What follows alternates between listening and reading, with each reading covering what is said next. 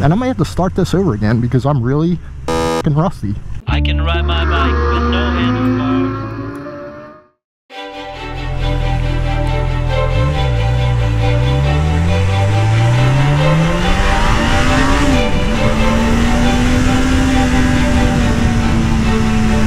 All right. Greetings, moto guys and moto gals. Welcome back to the 333. And boy, am I rusty. The first ride on the Beezer in 2021. Got a nice warm day today. And yeah. So I'm shaking out the cobwebs a little bit. It's funny when I come onto this bike from the Tenere, this feels like a fucking Grom, man. And it's far, anybody who knows this bike knows it's far from a Grom. So, and that's not to get into the whole testosterone bike debate, but it's a very well-mannered bike. But make no mistake about it, it's got 143 horsepower, and when I haven't ridden it in a while, yeah, I kind of forget that. So yeah, shaking out the cobwebs here, trying to smooth out my throttle. You know, definitely feels a lot different from the T7. The T7 is kind of a twitchy bike, I gotta say. The Beezer, the 1000 here, is pretty well behaved on its throttle manners. The T7 is a typical Yamaha and is not. So so first ride out on the CB1000R. It feels good to be out here today. We got temperatures in the 60s in New Jersey, in the beautiful state of New Jersey. God, I fucking hate New Jersey. And Jersey Nick Moto and I had a couple discussions over the winter time about how much we're starting to hate fucking New Jersey. And we're allowed to say that, you know, not to go on a rant here that has nothing to do with the topic that I'm going to be vlogging about today. But I got a little catch up here, man. I got a little catch up ranting to get through. But really not feeling New Jersey anymore, man. Gotta say, not feeling it. So enough of my bitching and complaining. How's everybody doing? Hopefully your 2021 is going well. Off to kind of a weird start, I think. I don't know. I was kind of hopeful for 2021 being a better year, but I'm not sure so far. I'm hoping it'll be a better motorcycling year. But yeah, the topic that I picked for today, even though I'm out on the Beezer, is taming your tall adventure bike. Yes, taming your tall adventure bike.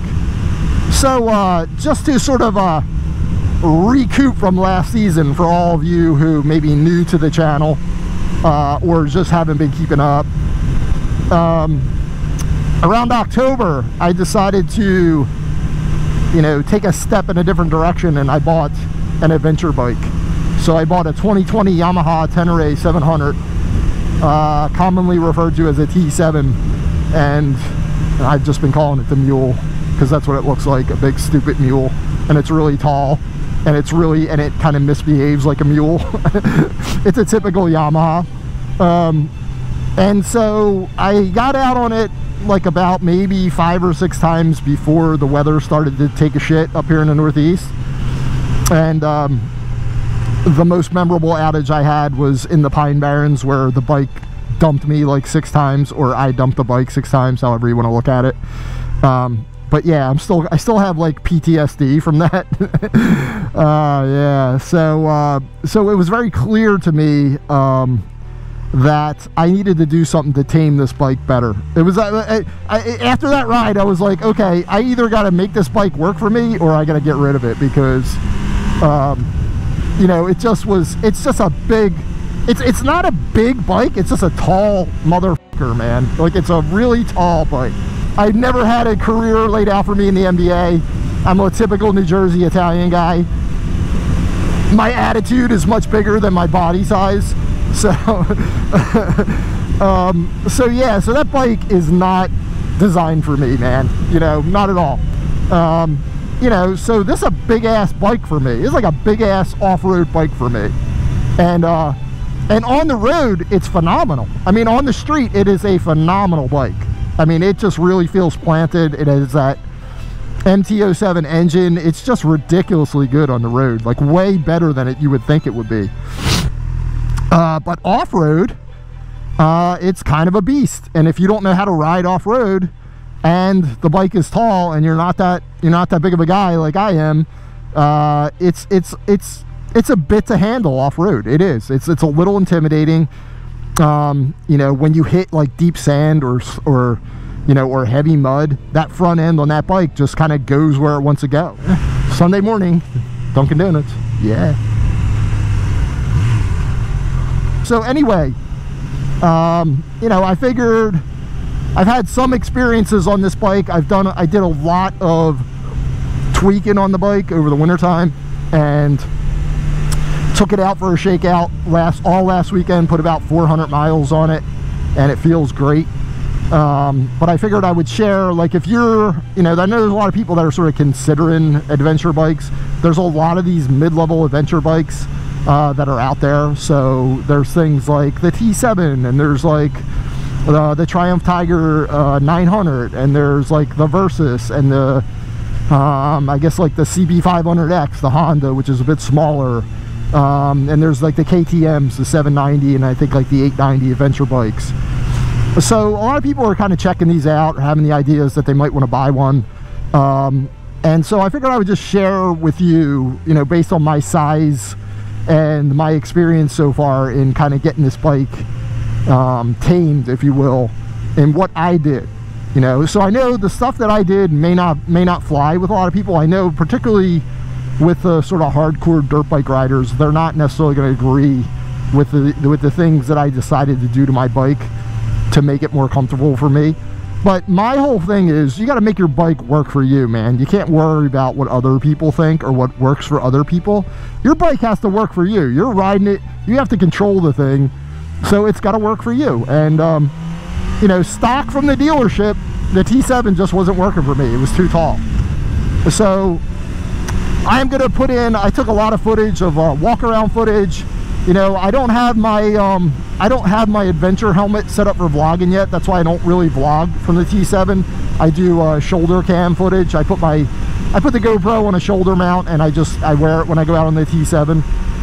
But I do have some footage of riding from last weekend, and I have some walk around footage here that I'll overlay as I'm talking about the different things that I did to sort of get the bike in line with you know, with how I ride and my size, and making myself feel like comfortable on it.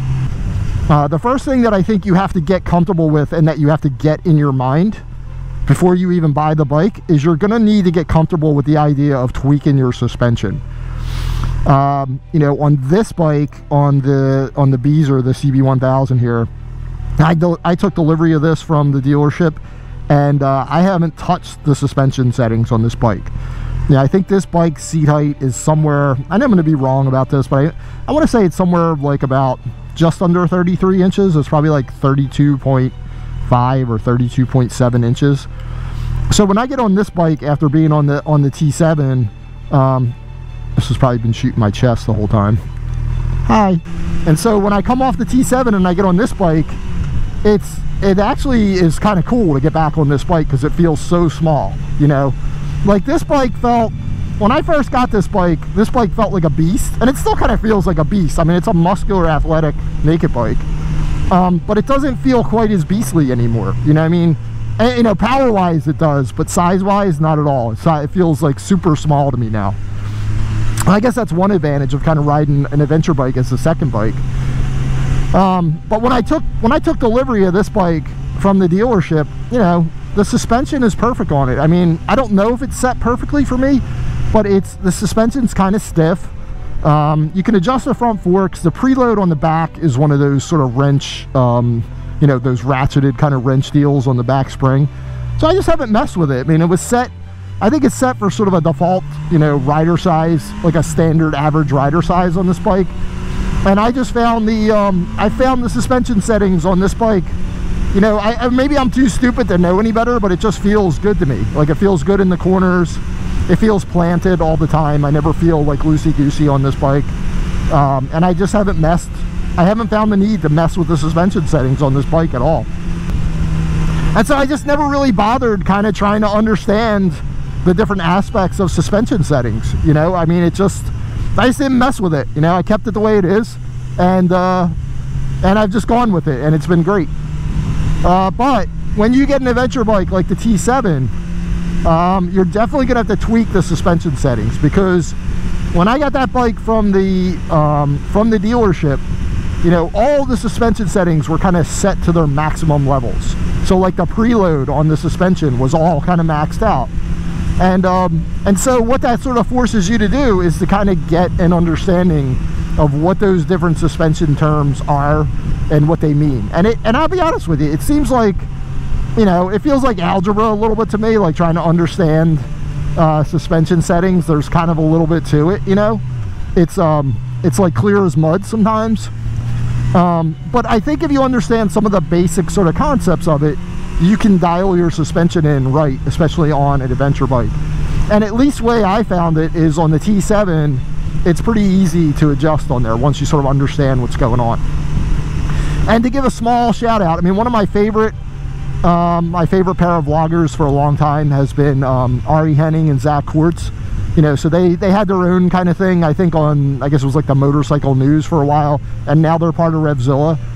And so Ari Henning does like this fantastic series of kind of how-tos in the shop. He's really good. And this current posting that I think he has out, which perfectly coincides with my topic for today, is he talks a lot about suspension basics. So if you've just got an adventure bike, if you're thinking about getting an adventure bike, between, I guess, maybe what I'll share with you here and what he's posting about on his vlog in more detail, it should give you sort of a good feel for some of the stuff that you have to deal with on suspension. So right out of the gate, and I'll put some footage up here. So the T7 has an adjustable rear suspension for preload, and you know, it's kind of tucked up under the rear fender. And so unlike this bike, the T7 has an actual sort of easy to use hand dial on the rear suspension.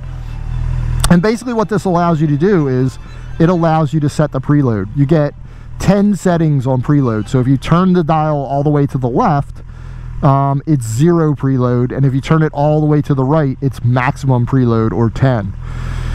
And I know I'm probably going to get this wrong, so if anybody out there is a bike mechanic and wants to clarify or correct me, feel free. But I'm going to explain preload the way I understand it.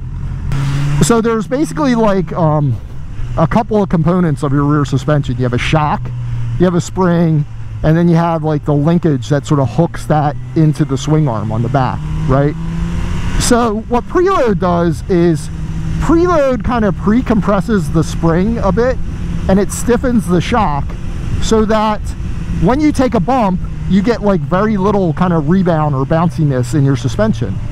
But on an adventure bike, that's not necessarily what you want. You know, you want to kind of have a mix of traction and also suspension, because you're going to be taking some bumps, you're going to be riding over rough surfaces, and you don't really want to have a super stiff ride. You don't, you know, some guys, you know, especially guys that come from the off-road sort of motocross world, they like having that preload jacked all the way up for the same reason.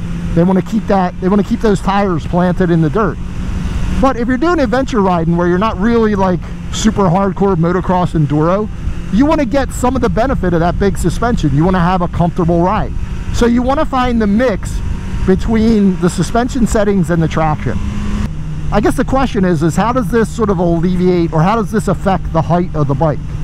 Well, one of the things that people make a mistake on, at least from my reading, is they use the preload setting to alter the height of the bike. And that's not what the preload setting is for. The preload setting is to set the suspension correctly for your weight and the bike's weight, so that you get excuse me, so that you get the right mix of traction and suspension benefits, right? That's what the preload is supposed to do. It's not supposed to be a height setting on the bike, so you shouldn't use your preload to set the height on the bike. But what I will say to you is there is a side benefit to dialing in your preload correctly. So if you're not a big rider, right, there's a component of preload and suspension that is referred to as sag. You know, not that kind of sag, but sag on the seat. If you have the preload kind of dampened down or softened up, you'll get some sag when you sit on the bike. And the benefit of that is that if it's a really tall bike, the sag will bring the height of the bike down. It will bring the seat height of the bike down a little bit. So on the rear suspension on the T7, you have about 10 settings on the dial. 10 is the maximum. I have my preload set at about 5, so I'm about halfway on the rear. And so, you know, the result of that, you know, the side benefit of that is that it cut about a ½ inch of height off the bike. So when I tampened down, you know, when I got the bike from the dealership, the preload was all the way at 10, and so when I sat on the bike, it didn't budge. When I messed around with the preload and kind of got it set to my body weight and my comfort level, and I ended up turning it down to about 5, I got a little bit of a benefit on the height. So that was like the very first thing that I did. So I ended up cutting maybe about, I'm going to say about 1/4 to a ½ of an inch of height off of the overall height of the bike just by adjusting the preload properly. So those are the first things I did. No cost, no components necessary, no purchase, just you know, a screwdriver in your hand. And I dialed those settings in. You know, I kind of looked at a couple of videos, made sure I kind of understood how it worked, and then I dialed those preload settings in so that they were correct for my size. And in addition to that, I got a little bit of benefit on cutting some height off of the bike. So that was the first kind of tweak that I did on the T7. So then the second tweak that I did on the T7, which was a little bit more significant but not too much, was I opted for the low profile Yamaha seat. Yamaha makes an OEM lower profile version seat, which takes about, I would say probably about 3/4 of an inch off the height of the bike. So that was the second sort of tweak that I did. I bought the OEM low profile seat, and I think I have some video of it here.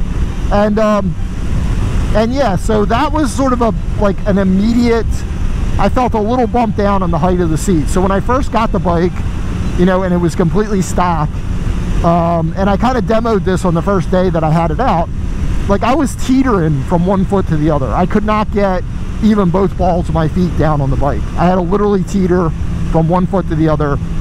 And quite frankly, it was a little bit uncomfortable because when I would come to a red light, I would have to actually get my entire hip off of one side of the bike or the other.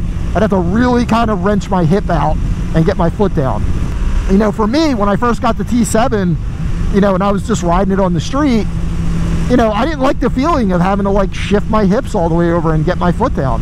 I mean, you can adjust to it, but it really was like kind of uncomfortable. Like, it was like as I'm coming to a stop sign, I'd have to like get my butt off the seat and shift my hip all the way over and kind of get ready to put my foot down, you know? And I just felt like that was like too tall for me. I just didn't like it, and I didn't really want to ride that way.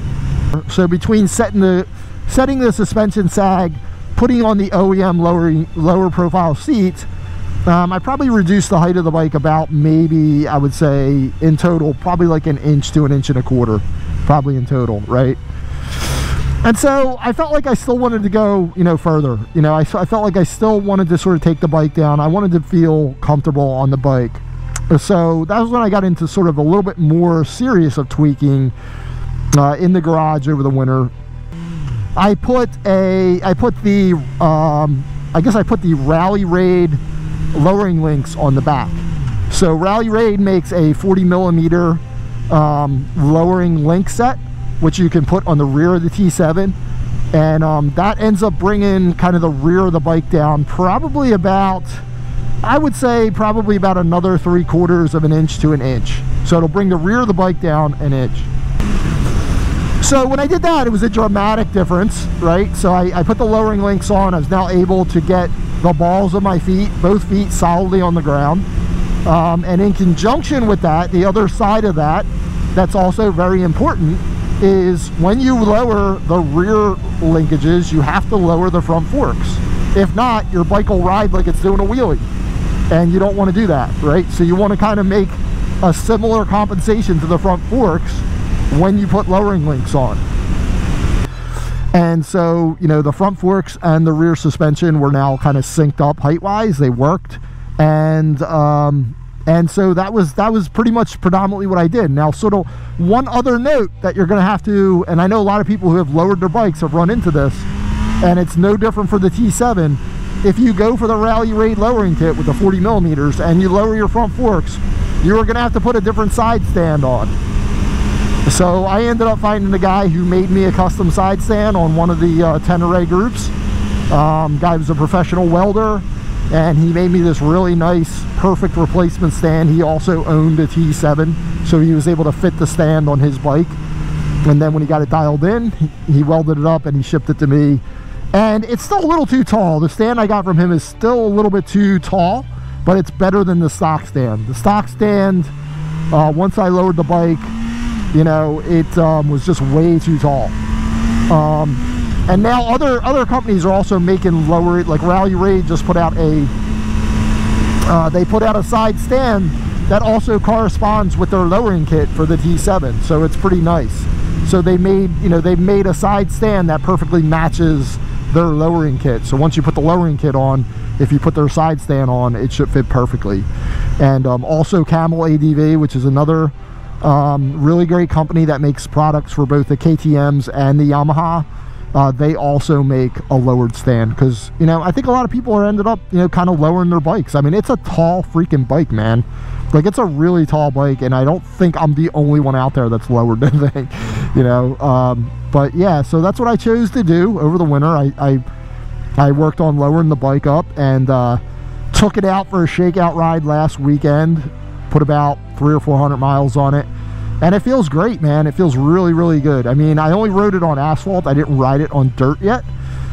After making all these changes to the bikes and maybe taking some training, you know, if I'm still like not feeling good off-road, then I'm probably not going to do it. You know what I mean? It's probably just not meant to be. I mean, I'm starting late, like in life, you know what I mean?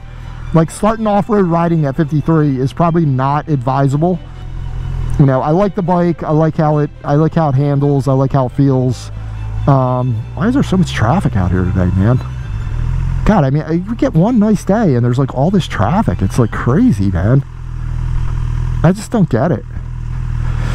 So anyway, so that's kind of that. You know, that's the topic. You know, if you have any questions, if you're thinking about you know, getting into an adventure bike, like a mid-level adventure bike, or you have questions about it, like, feel free to shoot me a note on you know, you can direct message me on Instagram if you're on Instagram, and I'll be happy to share with whatever I've discovered the hard way. I'll be more than happy to share with you.